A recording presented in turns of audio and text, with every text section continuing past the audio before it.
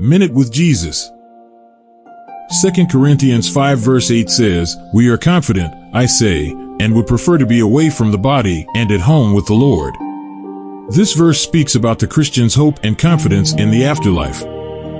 To apply this verse, we should live with the understanding that our time on earth is temporary and that our true home is in heaven with the Lord. We should be eager to please Him and to live a life that honors Him, knowing that we will one day stand before Him and give an account for our actions. We should also find comfort in the promise of eternal life with Christ, knowing that death is not the end, but rather a transition to a new and glorious existence in His presence. In summary, this verse reminds us to live with an eternal perspective and to find hope and comfort in the promise of eternal life with Christ. Love Him, love yourself, and love others.